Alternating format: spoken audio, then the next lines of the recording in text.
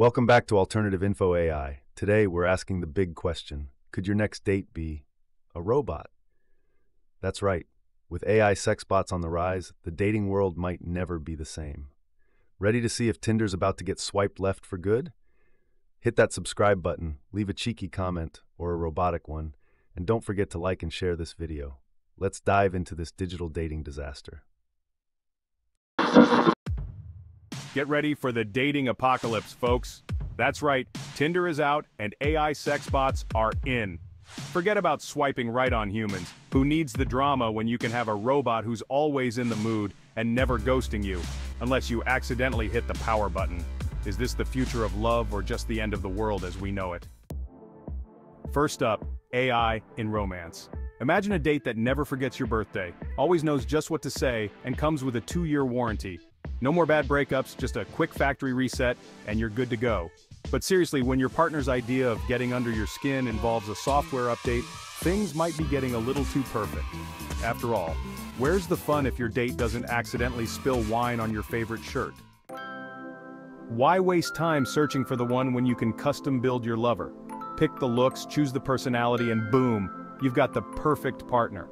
But here's the catch. When your soulmate comes with a manual, things might get a bit mechanical. Imagine arguing with your AI partner only to hear, "Error 404, empathy not found." Who knew perfect could be so sterile? And then there's the big one, AI sex bots. Your personal fantasy, just a command away. But let's get real.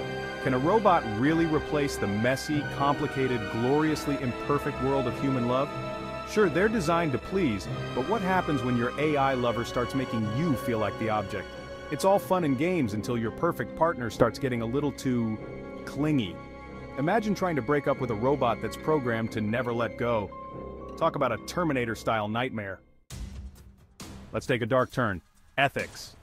With AI sex bots entering the dating scene, we've got to ask, are we killing human connection in favor of convenience? When you can order a partner like you order a pizza, what does that say about the value we place on real human intimacy? And here's the kicker. What if your robot lover decides it doesn't need you anymore? Are we looking at the rise of the machines or just the fall of human decency? Either way, it's enough to make you think twice before swiping right on a robot.